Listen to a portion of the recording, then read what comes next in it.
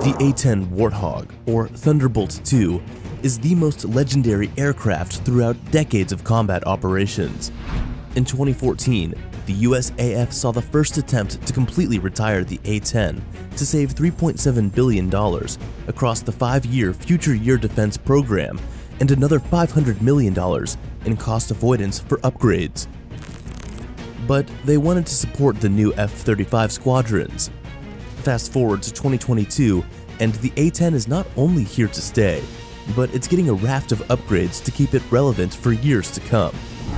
So, let's find out what features make the Hawg's tusks sharp. Number 1. Game Changer. The A-10 Warthog reflects the changing nature of warfare at the time. As the Vietnam conflict developed, it became apparent that the US military needed a new generation of ground attack aircraft. These birds must be faster and more robust to deliver firepower to the battlefield while evading enemy fire.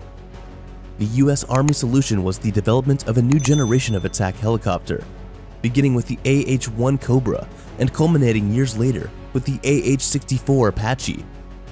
The Air Force had another idea and looked for a fixed-wing solution. The existing prop-driven attack planes were woefully ill-suited, so they took things in a new direction. Enter the A-10 Warthog. Number 2. Unique Design. The design of the A-10 Warthog is nearly unique. It reflects the aircraft's mission. The large wing area, large left and right ailerons, and high wing aspect ratio all contribute to the A-10's excellent maneuverability, particularly at low speeds, 420 miles per hour. The A-10 is almost as long as it is wide, so the aircraft can land as close to the front line of battle as possible. The airframe is designed as a honeycomb structure, which decreases weight while adding strength. This allows the A-10 to fly further and longer in order to engage targets. Number 3. Unique Specifications. The A-10 can operate underneath 1,000-foot ceilings with 1.5-mile visibility. This capability, combined with its long loiter time, give the Warthog its ground support capability that earns so much praise. The Warthog also has an internal fuel capacity of 10,000 gallons, giving the A-10 an 800-mile range. The Warthog's fuel cells self-seal and are protected by anti-explosion foam on the inside and the outside. Number 4. Recent upgrades. As the A-10 is expected to be kept in service towards 2035, central to the upgrades is the need to be survivable in a contested environment. This involves Warthog pilots evading threats through the additional use of standoff weapons from longer ranges, combined with the use of updated tactics. The Air Force plans to give its Warthogs new wings, as Boeing received a $1.1 billion contract to provide 173 sets of wings in 2019. The A-10 also gets GBU-39 small-diameter bombs and new high-resolution display system, which is an 11.6 1920 by 1080 pixel multifunction color display that replaces the cockpit's central 6-pack of analog instruments with a digital primary flight display. This will display high-definition targeting pod footage and a new map engine. Other plans include adapting CSAR tactics and engaging maritime targets with AGR-20 Advanced Precision Kill Weapon System rockets. A-10 also introduced the first phase of engaging multiple targets with precision-guided munitions. It allowed 6 weapons to be dropped with a single pickle button press. The aircraft can send weapons to different targets with one button push on one pass, whereas before it took a lot of pilot workload.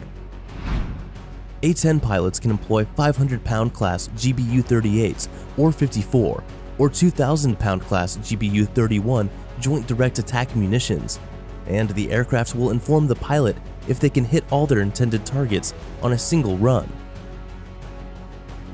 Number 5. Dogfight winner.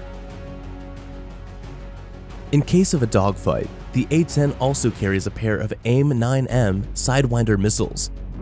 AIM-9s are infrared-guided weapons with a range of 22 miles, giving the Warthog the punch it needs to engage an enemy fighter at a distance. The combination of the A-10's tight turn radius and AIM-9s make for a frightening 1-2 punch for aggressive enemy fighters. If an enemy jet finds itself in close quarters with an A-10, it's left to choose between two difficult options. You can try to outturn the A-10 and fire your weapons before it can, or you can turn tail and run. The problem is, if you turn and run, you're flying right into the heat-seeking Sidewinder's trap. Number 6. Highway Operation. Right, the A-10 was designed to undertake just these kinds of missions as part of its requirement to keep fighting on the Cold War-era battlefield. It's optimized for short takeoffs and landings, and its landing gear boasts low-pressure tires for operating from highways and even rougher non-standard surfaces. So in 2021, 4 A-10C Warthog attack aircraft and a pair of C-146A Wolfhound Special Operations transports took part in the Road Landing Drill, which is a part of the wider exercise Northern Strike. This is believed to be the first time in history that modern Air Force aircraft have intentionally landed on a civilian roadway in the United States. Number 7. Famous Shark Teeth. It's only the 74th and 75th and 76th Fighter Squadron at Moody Air Force Base that fly with shark's teeth. There are other A-10 units that have nose art, but not the iconic shark face. Its iconic design is directly tied to their history and heritage as the original 3 Flying Tigers squadrons of the 23rd Fighter Group.